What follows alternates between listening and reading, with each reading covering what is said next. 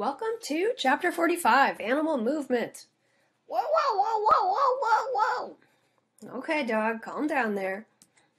Alright, by the end of this chapter, you should be able to describe the molecular changes that occur during muscle contraction and relaxation, compare and contrast smooth muscle, cardiac muscle, and skeletal muscle, compare and contrast the structure and function of hydrostatic skeletons, endoskeletons, and exoskeletons, and describe the process by which animals locomote, and compare and contrast animal locomotion on land, in water, and in air.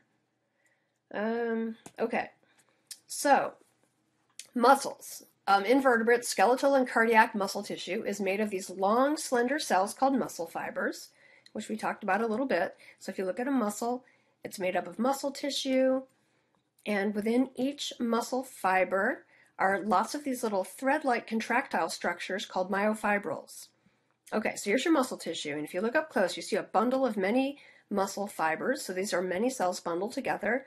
And then if you take out a single cell, okay, so it's one cell, and it's made up of many myofibrils. If you take out a single myofibril, it looks like this. It's kind of striped like this, okay? And so the myofibrils have these alternating light-dark units called sarcomeres. Okay, so we have a light band with a line in the middle, dark band, light band. And so one area from light to dark to light is a sarcomere. Okay. When the muscle contracts, basically the whole thing is contracting, including the myofibril is contracting and becoming smaller, and then the sarcomere will become shorter. And then when the sarcomere relaxes, when other things are stretching the muscle, it'll lengthen again, and the myofibril will be longer, and the muscle will be lengthened.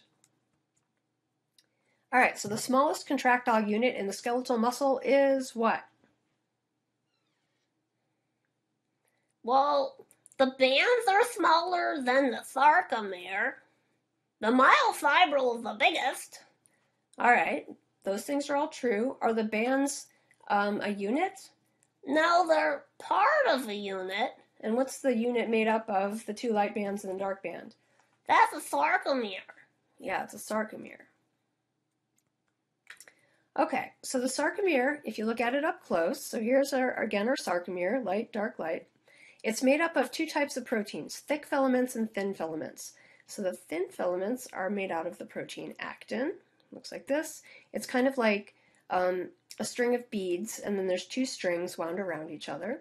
And then the thick filament is myosin, and it kind of looks like a golf club, but it's like a whole bunch of golf clubs stuck together. All right, so the thin filaments, like I said, are two coiled chains of the globular protein actin, and then one end of each thin filament is bound to a structure called a Z-disc over here. So that's what you're seeing, this dark band here and here is the Z-disc, okay? And then the end wall of the sarcomere is what is anchoring the filament, okay? And the other end of the thin filament is free to interact with the thick filament. Okay, so this end here is loose. It's not really attached to anything, but it can move back and forth along the thick filament. So the thick filaments are composed of multiple strands of, like I said, myosin, which is kind of in the shape of these little golf clubs.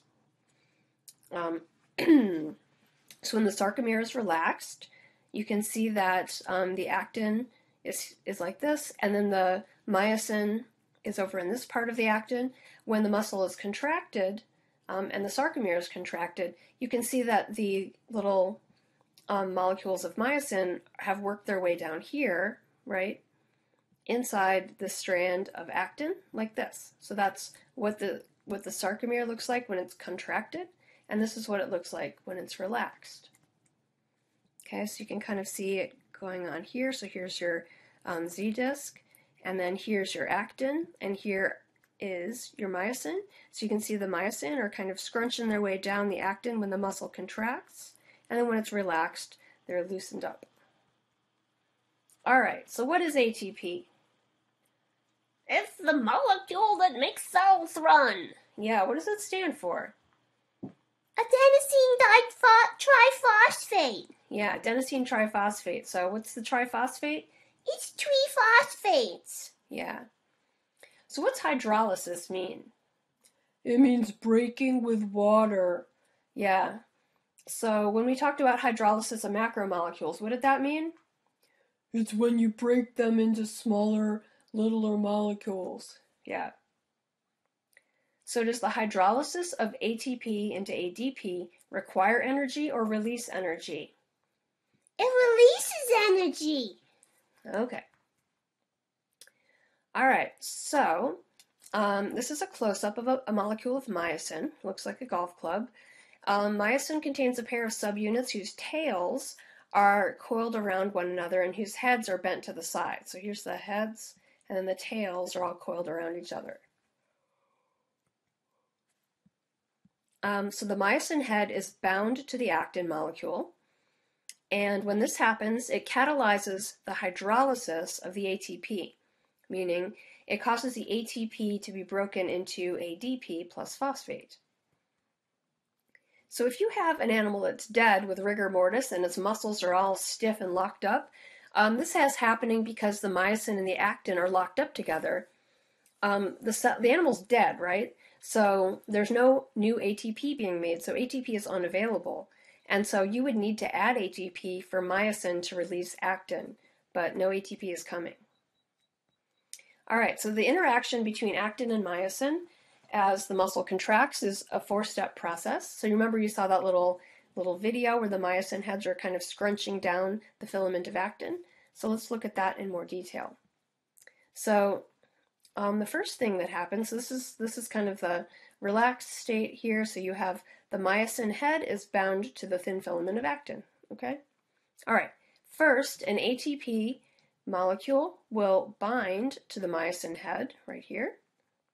When ATP binds to the head of the myosin, it causes the myosin head to be kind of cocked back like this. Okay. And when that happens, the head of the myosin is released from the thin filament of actin. All right, so then when the ATP is broken into ADP plus phosphate, that causes the myosin head to straighten out and the neck to pivot in this direction. And so then the myosin head will bind down to, so it started out over here, but then when it bound the second time, it bound over here. So it's further down on the thin filament. And then the myosin head becomes, cocked. Right, so it's ready to be able to move along the actin filament, because then when it releases the phosphate, the neck will bend back into its original shape. So this is this kind of bent shape, and then I know it's less bent than it normally is, but this is like it's kind of stretched in this weird, kind of straightened position. And then when the phosphate is released, sproing, it goes back into its normal shape again. And so when that happens, when the head goes back to its normal shape, it scrunches down along the thin filament, okay? And then finally the ADP is released, and so then this little unit is available again, and is ready to bind to another ATP molecule. So again, it starts out like this, ATP binds to it, and then the ATP is broken into phosphate plus ADP, which gives it energy, which causes it to kind of bend backwards in this weird shape. And then the phosphate is released, and then it bounces back to its original shape like this, so it's scrunching down this way on the thin filament, and then the ADP leaves. So it just is doing that over and over and over again. So this is just kind of showing that happening. Should also note that the thin filament here, we just showed it as being these two kind of purple beads, right? But they contain also two other molecules called troponin and tropomyosin proteins, and these can block the myosin binding sites on the actin, okay? So here comes the myosin head, and it tries to bind to the actin, but there might be troponin blocking its way, okay? So when the myosin binding sites on the actin are blocked, you can't get that interaction between myosin and actin, and that causes the muscle to relax.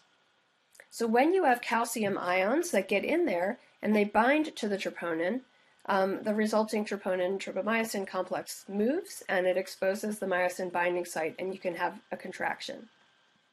So this is a way in which when we talk about calcium ions coming in and allowing muscle contractions to start, this is a way in which they can do that. If you release a bunch of calcium ions, they get in there, they mess with the troponin, and then that makes it possible for the myosin to bind to the actin. All right, so when ATP binds to a myosin head, what happens? Does the head of the myosin straighten and the head pivots to the cocked position? Does the myosin head become released from the actin thin filament?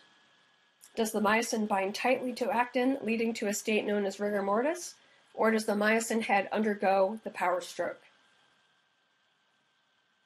Oh no. What? I don't know the answer. Well, can you eliminate some answers? Well, we know that the myosin head. Okay, it's not the one with the power stroke, and it's not the one with the rigor mortis. Okay. So when the ATP binds to the myosin head, what does it do? I think it releases from the actin thin filament. I think that the neck of the myosin gets cocked when it gets hydrolyzed. Yep, you're right. So when the ATP binds to the myosin head, that is when the myosin head gets picked up from the actin thin filament. All right, so there's three types of vertebrate muscle tissues: smooth, cardiac, and skeletal. And I think we talked about this a couple chapters ago. We talked about the idea that some muscles are voluntary, meaning that we can consciously use our thoughts and brains to direct their motion, right? Involuntary muscles contract only in response to unconscious electrical activity and are stimulated and inhibited by neurons in the autonomic division. Another way that muscles differ from each other is some are multinucleate, meaning they have multiple nuclei, and others are uninucleate. Some muscles are striated, and some muscles are unstriated. All right, so these are the muscle classes in vertebrates. So you have a smooth muscle that looks like this, and it has a single nucleus per muscle cell. It doesn't have striations or lines on it, and it doesn't branch. You don't see any sarcomeres. You tend to find it in intestines and arteries, and so it does things like move food and help regulate blood pressure, and it's involved in involuntary activity, okay? So you don't need any kind of a signal to set it off. All right, so the cardiac muscle is striated, so it has these lines on it. It has one or two nuclei per cell. The cells branch, and they contain sarcomeres, like we talked about. But cardiac muscle is also involuntary, meaning that you can't start and stop your heart, right? All right, and then finally, skeletal muscle is also multinucleate, and it's striated. It's not branched, and it contains sarcomeres. And this is basically attached to the skeleton and moves the skeleton. And so this is our voluntary muscle that we use to flex and just do the things we do to get through life. So which of the following muscle types is unbranched, unstriated, and contains a single nucleus and is involuntary? Smooth muscle. Smooth muscle? Yeah, smooth muscle. Yep, that's the right answer. All right, so there are three types of skeletal muscle fibers. There are slow muscle fibers, and so if you look at them under a microscope, they're going to appear red because they have iron-bound oxygen in the myoglobin. They tend to contract very slowly because the myosin hydrolyzes ATP, meaning it turns ATP into ADP plus P at a very slow rate. And it tends to fatigue very slowly because there's a high concentration of mitochondria in these cells. Okay, so these are sometimes called slow twitch muscles. Okay, so they fatigue, they're kind of slow to move, but they fatigue very slowly.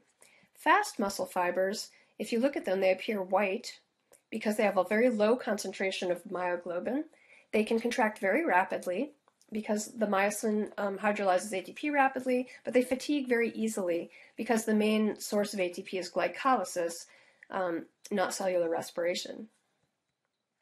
And then finally, you have intermediate muscle fibers, and those usually appear kind of pinkish or red, and they're intermediate between slow and fast fibers. And so you get kind of an intermediate level of fatigue. They're intermediate fast, and they get ATP from both glycolysis and aerobic respiration. So you find those three different kinds of fiber types in all skeletal muscles, but the relative abundance of each muscle fiber type is going to be different from cell to cell. So from muscle to muscle. So slow fibers you tend to find slow fibers in the muscles that are specialized for endurance, and you tend to find fast fibers in muscles that are used for bursts of activity. And so one thing that you should know if you're interested in exercise is that as a human, you can increase the density of mitochondria and myoglobin, as well as the number of blood vessels by, kind of working out and doing things to enable increased, kind of to increase those things to allow yourself increased performance. But you cannot change skeletal muscle fibers from slow to fast fibers or vice versa. The fibers just are what they are. All right, so there are three types of skeletal systems, which we've talked about before. You can have a hydrostatic skeleton that is using the hydrostatic pressure of some enclosed body fluid or soft tissue to support the body. So, for example, in each segment of a worm, there's a fixed quantity of fluid, and the worm can alternate between flexing the muscles that go around the outside of each segment to make each segment long and skinny, and then flexing the muscles that run the length of each segment to make each segment short and fat.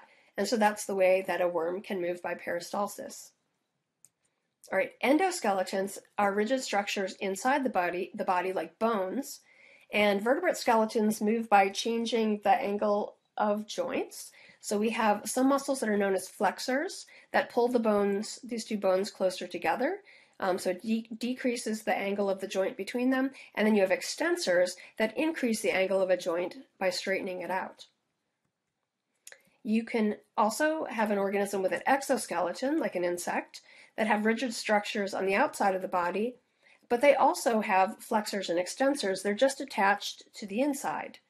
And so all of the muscles have to be packed inside of the skeleton. And in order for the animal to get bigger and to have larger muscles, the exoskeleton has to be shed or molted. All right, so hopefully you've learned a lot about the nervous system, muscle contraction, muscles, tissues, skeletal systems, and locomotion. We talked about smooth cardiac and skeletal muscle tissues and hydrostatic, exoskeleton, and endoskeleton skeletal systems. We did not talk about locomotion on land, water, or air, so don't worry about that part.